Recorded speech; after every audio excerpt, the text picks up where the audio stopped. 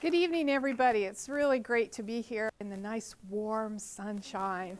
I'm going to talk to you a little bit about disparities, as Dr. Moeller said in that lovely introduction. Thank you. But to start with, I want to tell you how I got into this field. I was a little girl, a long time ago. I drove my mother and my grandmother crazy. Always asked why. They'd answer, why? How do you have children or grandchildren like that? Yeah, I had one too. And oh, they would just them crazy. I also grew up in New York City in Manhattan.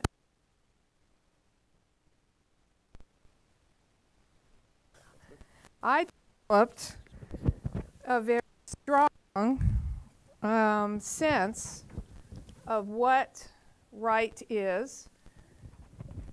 Thank you. Of right and equality. And, you know, both of those traits are the perfect traits for an epidemiologist, which is what I am.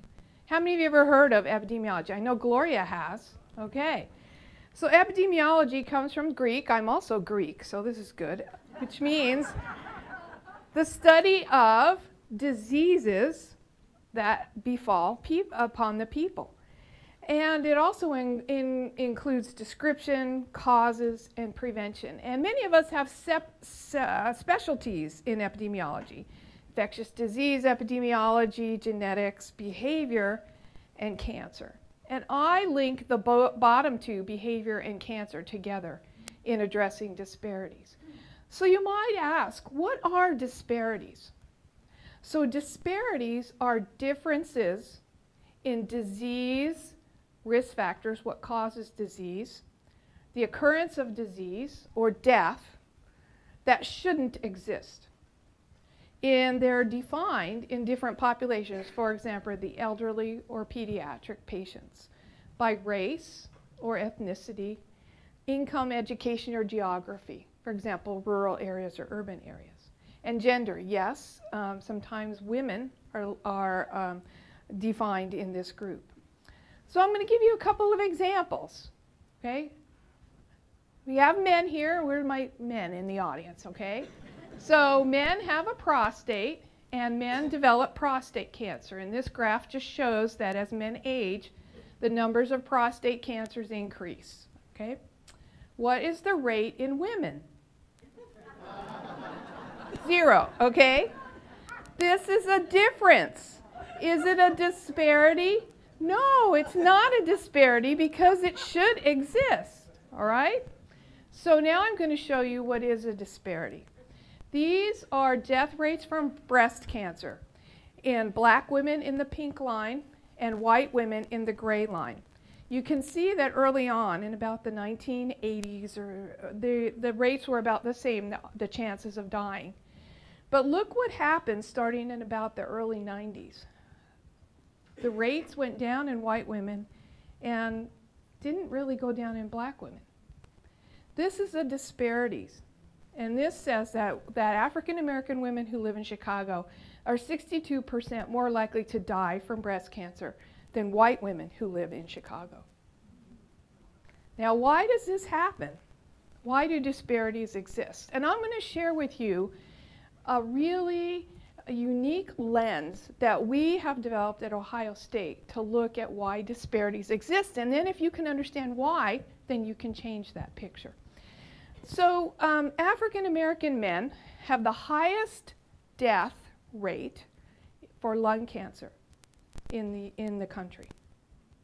Now, is that just because African American men smoke? And many researchers just focus on this one issue. It's because these men smoke. It's not. It's because of all of these factors together. And let me paint the picture for you. They are more likely to live in states with low tax and greater production of tobacco, low tax on tobacco. And we know that people who live in those states are more likely to smoke. They probably work at jobs where they're allowed smoke breaks, allowed to smoke at the workplace, and less likely to be offered smoking cessation by their doctors. We know this from studies. They're more likely to live in areas where there are tobacco ads or stores that sell tobacco near their home, and they have ads that tailor smoking to them. These ads, you can see, are tailored to African American populations, and the ads actually are larger in size. They have family members who smoke, and our research has demonstrated that if you have a family member or your social network smokes, you are less likely to stop smoking. They also smoke menthol cigarettes. The tobacco companies know that, and they market the menthol cigarettes to them. And there's also been shown in research that there is a genetic susceptibility not only to addiction to tobacco, but also to susceptibility to smoking menthol cigarettes. So you put this all together, and this is why disparities exist. So how are we working to reduce disparities? We have a secret weapon, and that is called patient navigation. And many of you might have heard about patient navigators and patient navigation programs, but I'll just review what patient navigation is first. It is really support by trained healthcare workers, and we don't necessarily use nurses, we use lay healthcare workers, to make sure that the patient receives timely diagnosis and treatment. And the way they do it, this is the secret sauce, is they identify the individual barrier that each patient has to receiving the care that the doctor wants them to receive. Every person has a different barrier. And so the navigator identifies those and addresses them. So let me share with you some stories. First of all, we'll talk about these in general, about what navigators do. Many of you feel when you go to the doctor's office that it's like a maze.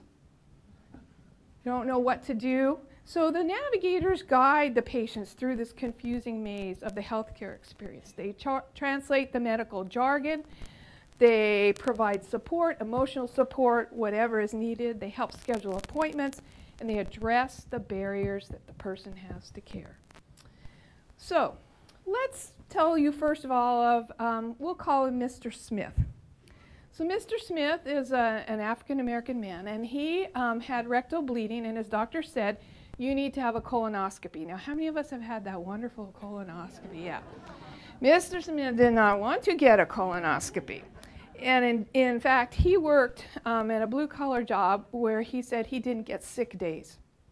And so my navigator worked with him over several months and told him, you can take a vacation day. We can schedule your colonoscopy for a Monday. She actually had to drive him to the appointment because he had no family to take him. It's a good thing he went because he had a 5-centimeter polyp removed, which is a pre-cancer. So we prevented a cancer in this gentleman. This is Mrs. Ali. Mrs. Ali was successfully treated for breast cancer. She lives in, she's one of our Somali community residents in Columbus. And her doctor told her she needed to take her medicine to prevent her cancer coming back. She wanted to take her medicine. My navigator went to visit her, and she was very concerned because her medication didn't come in the mail. And the doctor told her the medication was going to be coming in the mail. So my navigator called the post office. Well, yes, the postman came. He knocked on the door. Mrs. Ali is deaf. And nobody had thought to tell anybody that she needed this wonderful device. So my navigator called deaf services, and they got this installed very quickly, and Miss Ali was able to get her medication. The populations know what they need. They just have barriers they don't know how to overcome to get those services. Ohio Appalachia, we do a lot of work in Ohio Appalachia, beautiful area. But the color coding indicates, the lighter color indicates no mammography facilities in the entire county. That's the white counties. And the peach counties have one facility. How are women supposed to get mammograms? There's no public transportation there to take them. So we got a grant from Coleman Columbus, and we were able to bring the James mammogram van there and go into the communities and get women scheduled and qualify them for a mammogram so that they're able to get the care they need. Some of you might know of my colleague, Heather Hempel, who runs the Ohio Colorectal Cancer Prevention Initiative. We work with Heather, where they screened 3,000 colon cancer patients in Columbus looking for the Lynch syndrome. And we, in a separate project, counsel through patient navigation on the phone family members to give them their personal prescription for colorectal cancer screening based on the genetic information and address barriers that these relatives have to receiving that care. Those are individual stories. How does this impact healthcare in general or healthcare from a system level? We talked about that lovely colonoscopy exam. What happens when the exam is scheduled, the appointment's scheduled, and the patient doesn't show? What's the impact on the patients in general? Like we talked about, Mr. Smith. What about the clinic? What's the lost revenue when nobody shows up and everybody's waiting? Can patient navigation help? We call our patient navigation program the Wayfinder program, and we have a small grant funded by the medical center. And we went into the colonoscopy clinic, and the no-show rate before we started was about 32%. If my navigator can get a hold of the patients, the no-show rate is 6%. 80% reduction. So I think the numbers are going through your head if you think a colonoscopy might cost $1,000 a pop. What's the return on investment? And this is the missing piece of evidence we have in our knowledge about patient navigation. And what ultimately is the impact on disparities for these programs? Well, when we talk about leaving disparities behind, navigation is the answer. And the things that we are doing to move it forward at Ohio State are, first, we're adding to the scientific knowledge base that navigation works. This is a study we're doing in rural Ohio and Indiana to try to get women to get colon, breast, and cervical cancer screening. I mentioned return on investment. We are adding to the evidence that really is not out there about return on investment when an institution will pay for navigators. What's the return on investment to that institution for having navigators in terms of reducing no-shows? We are part of national policy, establishing national policy on patient navigation. This is a meeting that was just held by the National Academy of Medicine. And we at Ohio State have a unique model of patient navigation called continuum of care navigation. We navigate from the community to the clinic, and we facilitate screening, diagnosis, and treatment. So, as well as now into survivorship. So, it really takes a team to win. And this is my team of navigators, both in the community as well as in the clinic. And thank you very much for your attention.